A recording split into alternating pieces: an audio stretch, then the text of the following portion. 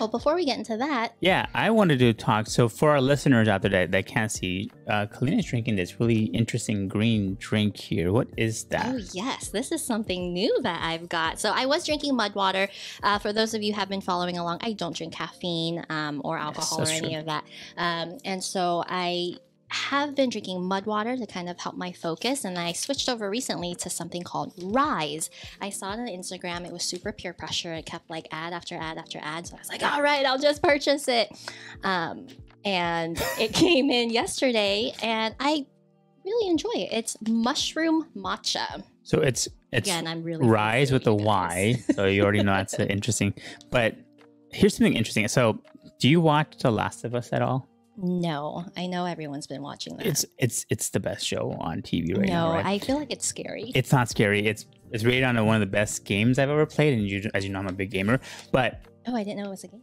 yeah, it's based on a game. So one of the interesting things, though, in that show, the whole zombie apocalypse thing starts because there's a fungus called Cordyceps that gets in, that usually affects ants and bugs and stuff like that, Okay. but ends up transmuting and is able to infect humans and spreads. Okay.